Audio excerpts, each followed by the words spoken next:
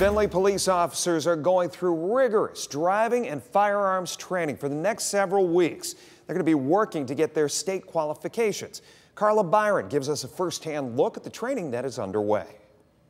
Noah is running what is called a pursuit turns course. The entire Findlay Police Department, which includes around 65 sworn officers, must complete an annual driving course.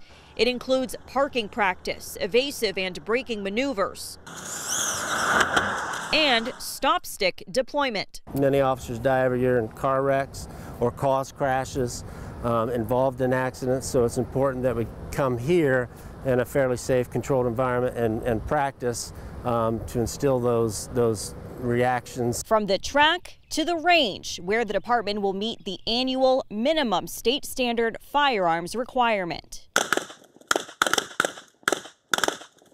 There are lethal and non-lethal weapons officers have to train with, including shotguns and rifles. They practice accuracy and timing for if a high-threat situation occurs. We don't know what it is we're going to run into, and it's important to have different options out there. In addition to the 12-gauge shotgun that we have, we also have a less lethal version of that, which fires a beanbag round. In total, the department does around 40 hours of firearms training annually.